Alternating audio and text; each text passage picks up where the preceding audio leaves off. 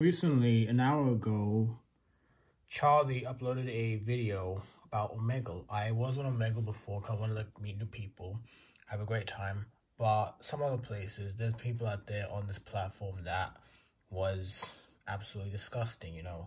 I saw obscene things on there. I met great people before. But the other thing I want to talk about is just the obscene things, like people stroking themselves, people like masturbating, this and that, right in front of the camera on Omegle. And honestly, it's just one of the things that's just like disgusting. But as I saw this video, RIP Omegle, I thought it was like temporary. But as I go on the website, it actually is going that way. They are shutting down and they're gone. So they're gone now. And it's gonna be like good because kind of things are like interesting that interest me the most is how you get to meet new people and you get to like learn from places and stuff, and it's great. I met new people, I met wonderful people on this platform, so that. But in the end, there's some people out there who just became absolutely disgusting. So let's read from here. Hold on. Sorry about that. Dear strangers, from the moment I discovered the internet at a young age, it has been a magical place to me. Growing up in a small town, relatively isolated from the larger world, it was a revelation how much more there was to discover, how many interesting people and ideas the world had to offer. As a young teenager, I couldn't just waltz into a college campus and tell a student, let's debate moral philosophy. I couldn't walk up to a professor and say, tell me something interesting about microeconomics.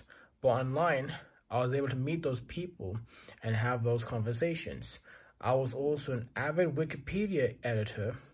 I contributed to open source software projects, and I often help answer programming questions posed by people many years older than me. In short, the internet opened the door to a much larger, more diverse, and more vibrant world than I would have otherwise been able to experience, and enabled me to be an active participant in and contributor to that world. All of this helped me to learn and grow into a more well-rounded person. Moreover,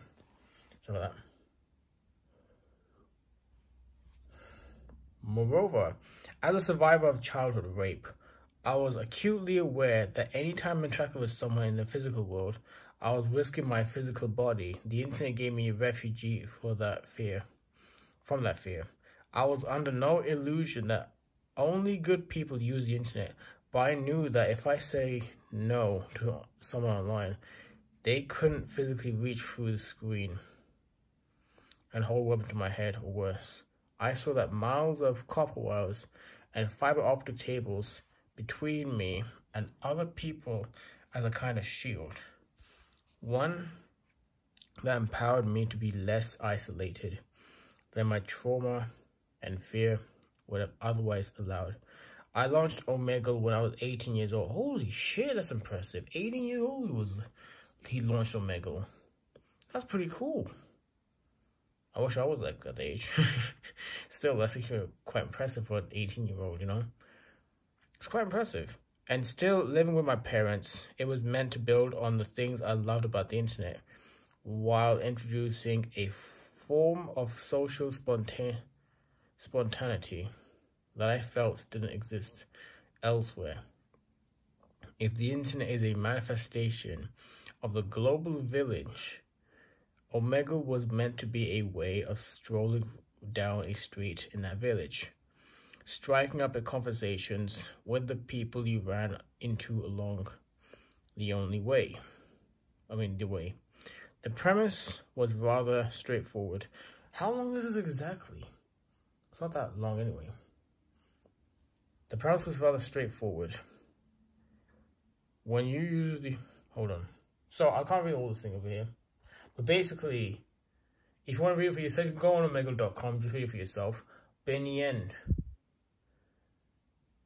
he actually went through, like, things in life. I don't know about the whole series itself, but if you want to read it for yourself, go ahead. But in the end, Omegle was, in my opinion, mostly good and bad. There are good people on there. There's bad people on there. I met some people who were just met. And they're respectful. They're kind. They are, like, nice to be with. And overall, it's not that bad.